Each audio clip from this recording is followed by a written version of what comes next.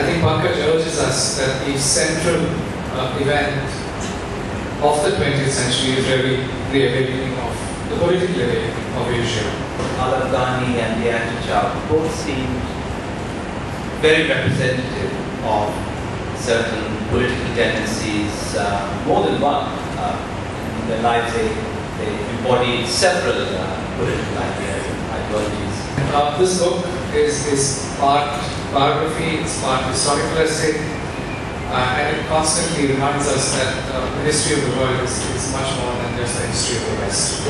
Suddenly this world of Asia began to emerge as I read somewhat more widely, more systematically than before, and to see how these people in the late 19th century, early 20th century were formulating this response to this very aggressive presence in the life, which was Western imperialism. The war with which this book begins in 1905 was a war it fought with Russia, and it defeated Russia in that war comprehensively, which allowed, as Tagore described, which spread around the world the news of this victory of Japan and enthused a whole range of people again. Someone like Gandhi, who was a lawyer in South Africa at that point, Jamal, who was a schoolboy traveling on his train to his public school in England.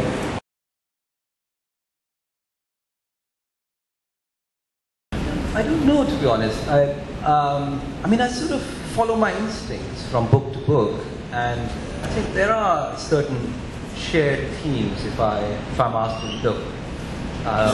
Starting with a travel book and looking at the first years of economic liberalization in this country, looking at the way that had created a new kind of politics in small towns across India. I think all of those experiences have kind of been pushing me in certain directions and making me think along certain lines. And maybe 20 years from now, I'll try and see a pattern there.